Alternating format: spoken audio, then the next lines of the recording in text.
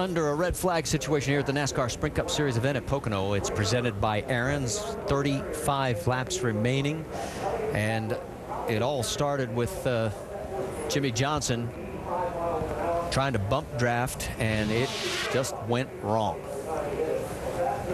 Well, it's just, he's trying to get a little bit of a push. They'd been battling here, the Clint Boyer and the 2 Kurt Busch. You can see he just gets in, but they're so close. You know, the 33 was down trying to side draft the 2 a little bit, and then as Kurt Busch comes back across, he gets hit again. Pieces start flying off.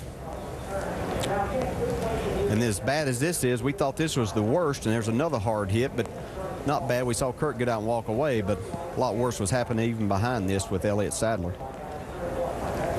Mike Massaro has caught up with Kurt. Let's talk to him. And Kurt has just walked out of the care center. First off, how are you? I feel pretty good. What happened? Got wrecked on the straightaway. How did it happen? Jimmy Johnson drove straight through us. Okay. Thank you, Kurt. Obviously, Kurt very upset with the situation, and pretty quick assertion of what happened. Well, and you heard Jimmy, I think a little earlier on the radio saying, I think I started all that, and he was trying to bump draft, and obviously Kurt doesn't want to hear that right now. No, it wasn't an intentional situation, certainly. It's hard racing, and, you know, the bad thing, Kurt and Jimmy have had their issues before, and so, you know, Kurt's going to look at it in that situation. I'm not saying he's wrong for doing that, but no, coming from his seat, I mean, he just got crashed from behind. Yes, exactly, and on the straightaway, as he said. All right, let's go back and show you one more time, and then we'll listen in on the radio. And here is the sequence as Jimmy was trying to bump draft, and it just got ugly from this moment. As Kurt hits the wall, then comes down and gets collected again by the 33 of Boyer. Man, that was kind of my fault. Tell those guys I'm sorry. I was trying to bump draft them like you wanted me to. Pit 4. And then Elliott Sadler, this is the only angle we really have of this, folks. Just watch on the right side of your screen. It will come into play here. And it is a wicked hit.